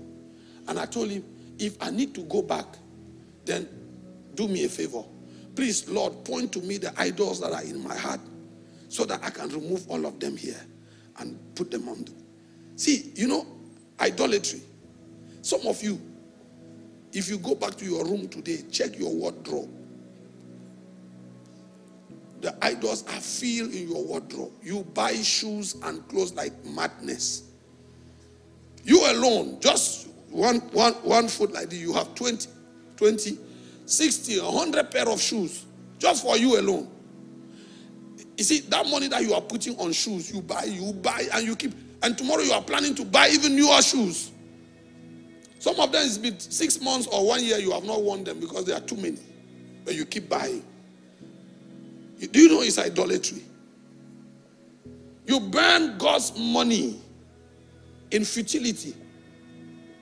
We buy the things we do not need with the money we do not have to impress the people that do not like us. One day I went to preach in America, and you know, this apostle that invited me, when I got home, I got to his home. You know, like, you know their culture, they will take you around, show you their house, you know. And then he took me around his house, showed me his children's room, and then he took me to his own room. He has his dressing, a full room like this. His shoes, his own shoes alone, about 500. One person. I asked him, all these shoes, are you selling shoes or is just? He said, oh, it looks like you and I wear the same size. You can say, I said, I will not take your shoes. He said, why? I said, because these are idols. I said, why do you need all these many shoes? He says, no, you know, when there are sales, I buy them and I keep for. I say, see, these your shoes alone, if you sell them, the money from these shoes can organize a big crusade to save thousands of people. The money just from these shoes can build a church.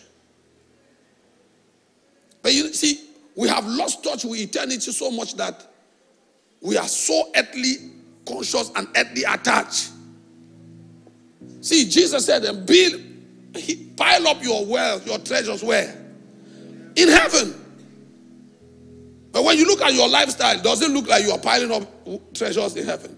No, you want to drive your best car now and live in your best house now and wear your best shoes now. I mean, your best life is here and now. What happens there, we will see when we get there. No? That's why you struggle to give your offering. That's why you struggle to give to God. That's why you struggle to even serve God. Because you're trying to, let me get as much as I can get now.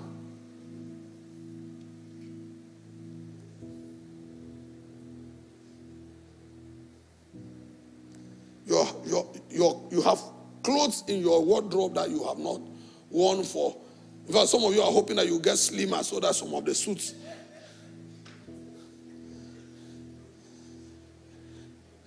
I don't want to talk about ladies, your handbags.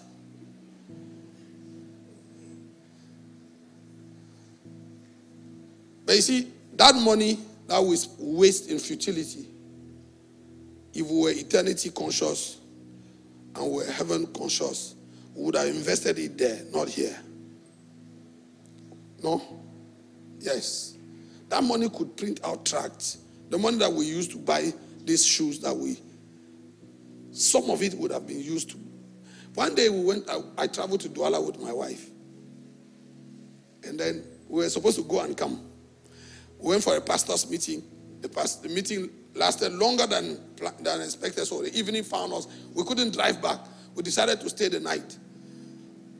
My sister that I just mentioned that whose boss insulted her. I called her and said, hey, we are in Douala and we are sleeping here today. She said, are you coming home? Where we were having a meeting was not far from our house, so we drove to our house. We went there, we ate, and so she said, where are you sleeping? We said, no, we're going to the hotel. So you always come to Douala and you always go to sleep. Why don't you sleep in my house? She insisted, so we decided to stay the night with her. She gave us her room. You know, when we finished, we went to the room. I was dressing in front of the mirror. You know, in front of the mirror is her table was there with all her jewelries and you know, when I saw the things that were on that table, I made a loud cry. Ah! She was in the other room. She heard me and ran. She said, Pastor, any problem? I said, yes, come. She thought maybe something had happened to me. And when she came, I said, my sister, I see idols in your room. She was trembling. She said, you made me to be afraid. I said, you better be afraid because you are on your way to hell.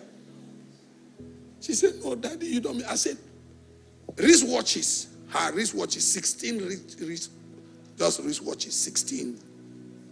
1, 2, 3, 4, 5, 6, 10, 16. I said, all this, is this just to read time?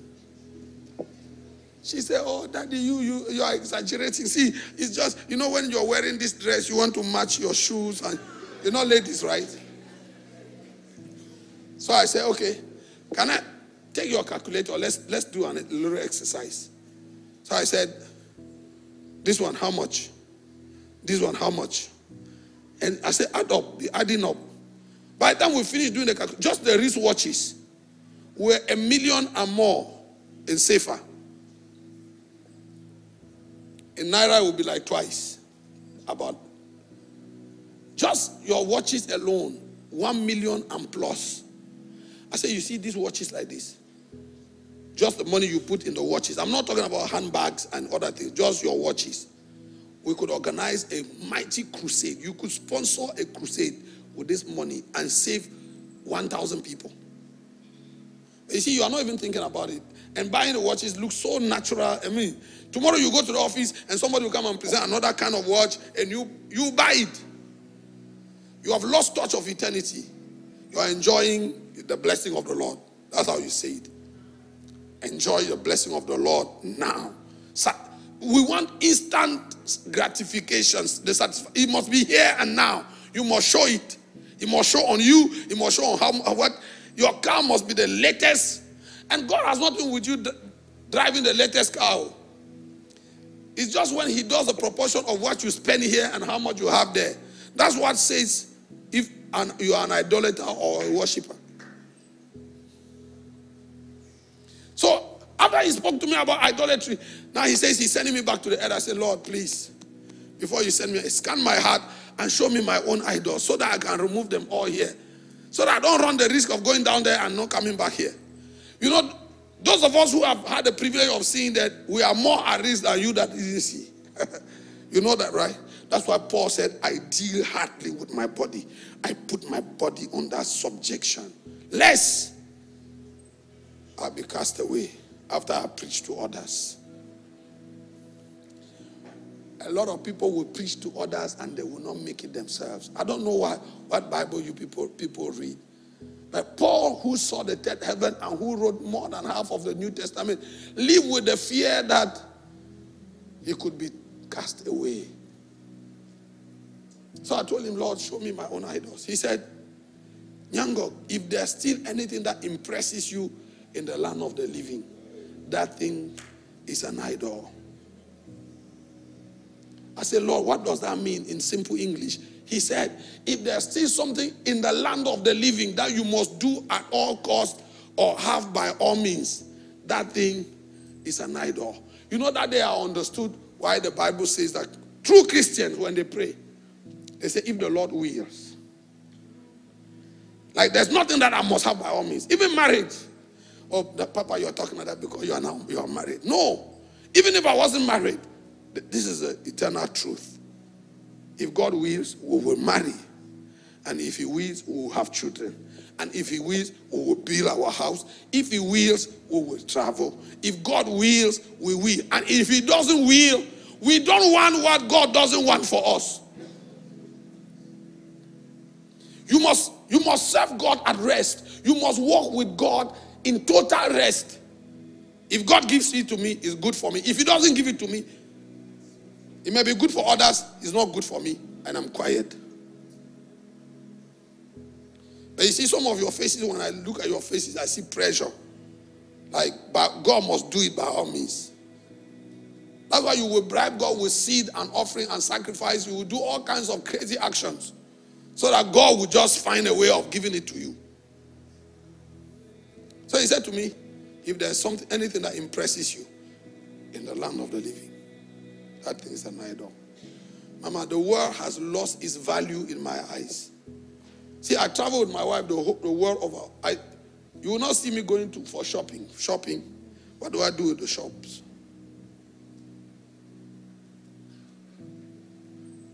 There's nothing to see in this world. I can come here. I'll go from the airport to the hotel to church, and church back to airport, and I'm out. Because sometimes I go to some countries and then they want to take me around to sightsee. I say, hey, my friend, leave me in the hotel with Jesus. I'll stay in my hotel room. See, my name is Pierre. It means stone. I am a stone. If you put me here, come back 2 days later, you find me here. I'm not going anywhere. I will sit here and not move. Because there's nothing to do. There's nothing in this world. Like I said last night, The reason you want to live in this world as long as you can is because this is the only place you know. The day you see another place, you will know the difference between the two, and you will know which one is more important. So that's why he said to me about the idols in my heart. Then he asked me the last question. Ngnangock, what is this crazy desire in your heart and in the heart of your colleagues, the pastors, for wanting your ministries to grow by all means? Do you want your ministry to grow for you, or you want it to grow for me? See, that question he asked me, it's like my mind was open like this and volumes were downloaded into me. You know, suddenly it dawned on me that you can work tirelessly for your ministry to grow, but you're not working for God. The real idea behind, the real motive behind you wanting the growth of the ministry or the growth of the church is not for God, it's for you. Because the bigger the ministry, the bigger the man of God, right? No? The bigger the church, the bigger the offering basket. Of course, the bigger the church, the more popular the man of God can be. So we can be working for those, not for him. See, that delivered me from the pressure of wanting to have. No. See, the truth be told, me, even us, we wanted to have a big ministry. We wanted the church to grow. When I came back from that experience, I told my wife, this ministry will grow at the pace of God. If he wants this to be 10,000 someday or 50,000 someday, let him do it. And if he wants it to be just a few hundred, see, we are satisfied with what God wants. And we're not going to dilute the message. We're not going to make it softer. We're not going to make it seeker friendly, like the Americans will say, so that people will feel comfortable and they come in. What is the point of having a church of 32,000 men when 30,000 of them are fornicators? No? See, when I read the Bible now, I mean, from Old Testament to New Testament, you will see that this thing is not meant to be a crowd-pulling thing. Gideon blew the trumpet in Israel. 32,000 people rallied behind him. Right?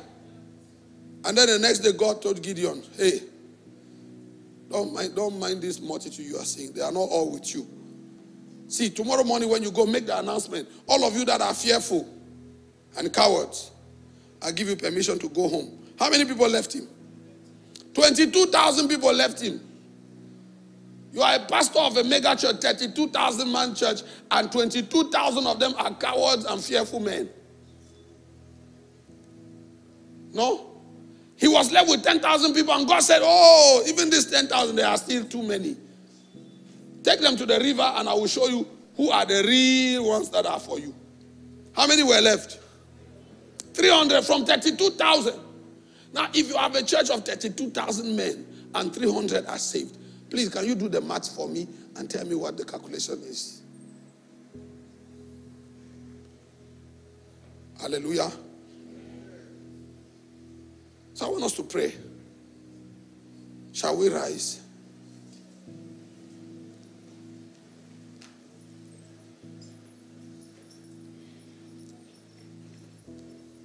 See, after hearing this message this morning, you don't need an altar call. Or you don't need a prayer point. Because the message itself has given enough prayer points. So I will invite the pastor to come over, but I want you to start praying.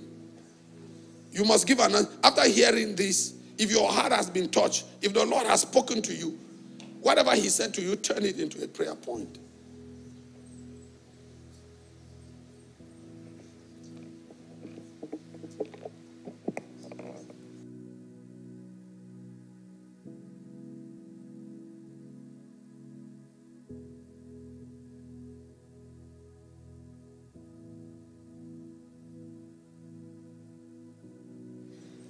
Go ahead and talk to God, please, concerning what you have heard. In any area God is opening your eyes or touching you or pinching you, just go ahead, pray. Pray. The idols in our hearts. It's not the conventional idols. If there is anything on planet Earth in the land of the living that gets your attention more than anything, it's an idol. It could be your husband, it could be your wife, it could be your children.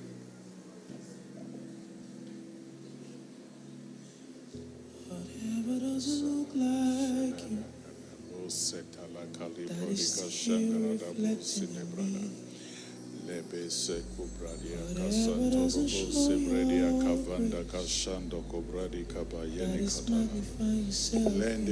Whatever doesn't show your grace, that is magnifying yourself in me. Take it away. Take it away. Mehelegada sovradi kapayana. Mando kobo sevradi eba. Lehemanando. Take it away. Paradega zobradika shandali bradika palana. Take it away. Help me, Lord. Help me, Lord. Help me, Lord. In the name of Jesus Christ, I must not be counted out. Go ahead and pray. In the name of Jesus Christ. That is still reflecting in me. Whatever doesn't show your grace, that is magnifying yourself in me. Whatever doesn't look like, that is still reflecting. Whatever doesn't show your grace, that is magnifying yourself in me. Take it away. Take it away. Take it away. Whatever it is that is inside me that doesn't look like you, take it away. Take it away. Whatever it is that will hinder me from seeing your face, oh, take it away. Take it away. Whatever doesn't look like you, that is still reflecting in me. Whatever doesn't show your grace, that is magnifying yourself in me. Whatever doesn't look like you, that is still reflecting in me. Whatever doesn't show your grace, that is magnifying yourself in me. If there be anything that hinders me from you, take it away. Take it away. If there be anything that hinders my worship, take it away. Take it away. If there be anything that hinders me from you, take it away. Take it away. If there be anything that hinders my worship, take it away. Take it away. Those things that are within me that hinders me from your presence. Take it away. Those things that hinders me from seeking your face. Take it away.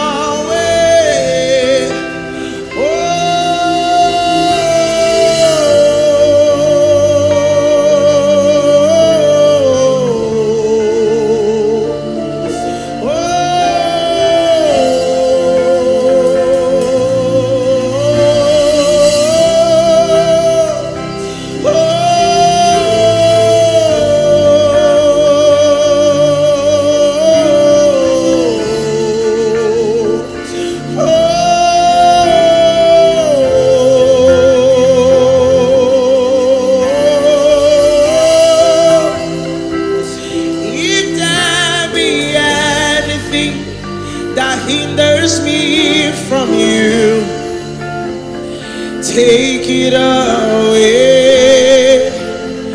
Take it away. Oh, if there be anything that hinders my worship, oh, take it away. Take it away.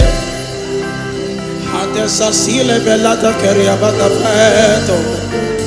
Comena nossa sia la varianta tiana. Camengo vesasiana teleto. Comena vele catano. Ariamana vasate le cahatiam. Ome biku vesasiana le diabata. Omeriati di le vesasiana. Oh, take it away. Take it away. We've come before your presence, Jesus, that you will do what only you can do in us. Whatever doesn't look like you, let it be purged from me. Amen. Your purifying fire. Your purifying fire.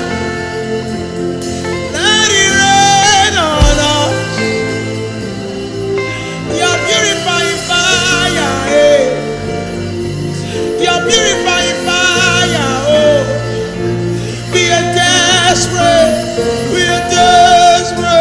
touch us again.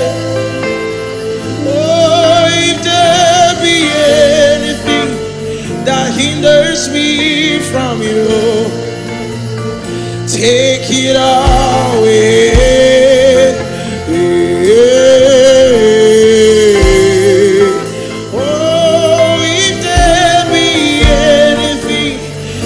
Hinders my worship, take it away.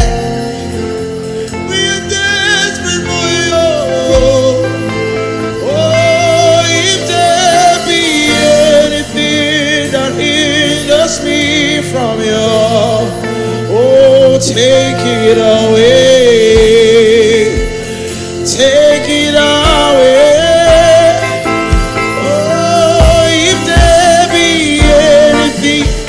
That hinders my worship, take it away. Yeah.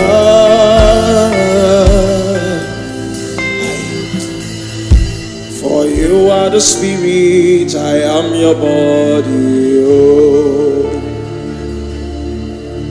You're the life alive in me. I am your temple, you are the Spirit, oh. There's no other life in me. You are the Spirit, I am your body, oh. You're the life in me.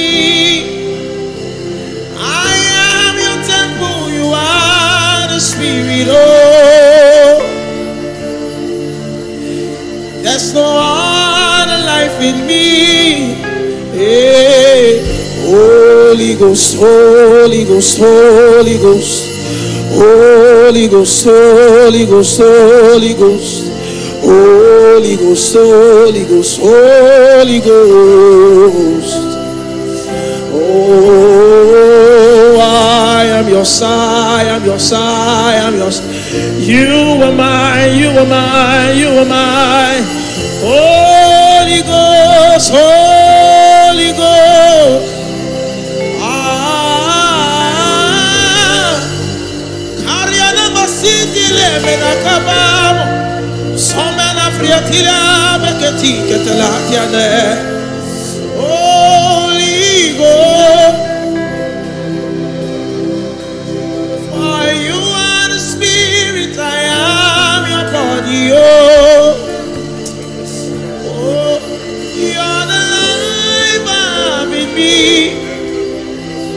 I am your temple, you are the Spirit. Oh, there's no other life in me. For you are the Spirit, I am your body. Oh, I lay down all that I know. I lay down all of my skills. Oh, fill me till all that flows from me is you. Find me and make me true, oh God. I lay down all that I know. I lay down all of my skills. Oh, fill me till all that flows from me is you. Find me and make me true, oh God. Find me, oh find me, Lord. Find me, oh find me, Lord. Find me and make me true, oh God. Find me, oh find me, Lord. Find me, oh find me, Lord.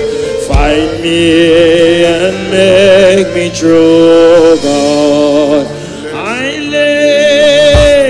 lay down all that I know. I lay down all of my skills. Oh, feel me till all that flows from me is you. Find me and make me true, oh God. Thank you, Lord. Glory be to your name. Thank you, Jesus. Thank you, Jesus. Thank you, Jesus.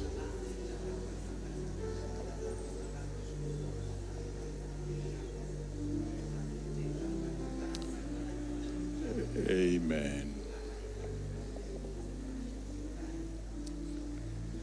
Amen.